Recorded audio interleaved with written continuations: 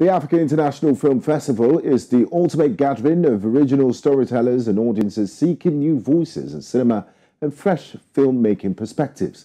The annual program includes dramatic documentaries, features and short films showcasing new creators, emerging trends in storytelling and cinematic expression from talent in Africa and the diaspora.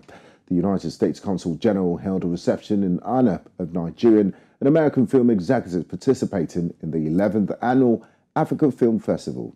News Central's Bettina and Nwelih has the rest of the story. This year, in its 11th season with the theme Indigenous for Global, the Africa International Film Festival, AFRIF, is exploring Africa's indigenous content and the key ingredients required to take it to a global audience. With the unstoppable advent of the big streaming services, it becomes imperative to deliberately energize the Indigenous for Global agenda to establish how local stories can reach and connect with global audiences. We're storytellers, and we're telling the stories of our own nations.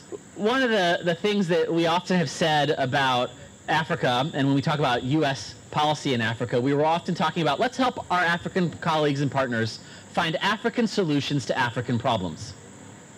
But that's wrong. We need to be talking about African solutions to global problems. Our stories need to remain our stories. They need to be very authentic. We have to find ways to make it global.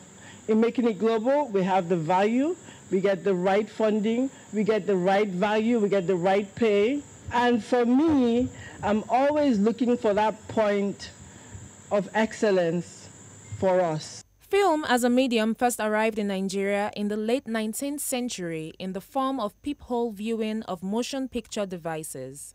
These were soon replaced in the early 20th century with improved motion picture exhibition devices, with the first set of films screened at the Glover Memorial Hall in Lagos from the 12th to the 22nd of August 1903. The earliest feature film made in Nigeria is 1926's Palaver, directed by Jeffrey Barkas, which was also the first to feature Nigerian actors in substantial roles. As of 1954, mobile cinema vans played to at least 3.5 million people in Nigeria, and films being produced by the Nigerian Film Unit were screened for free at the 44 available cinemas. The film industry in Nigeria is growing. I remember when it first started, when Nollywood came about in the early 90s, what it was from then to today is astronomical. It's come a long, long way. And every year, we seem to be getting better and better. I mean, Indigenous for Global is exactly that. It's about local stories, local African content that travels, that the world can identify with, empathize with, and just, I suppose, travel. According to a United Nations report about cinema on the African continent, film industries could quadruple their revenue to $20 billion and create an extra 20 million jobs in creative industries. Now is definitely the time to make hay while the sun shines. Bettina, Nwelih, reporting for News Central.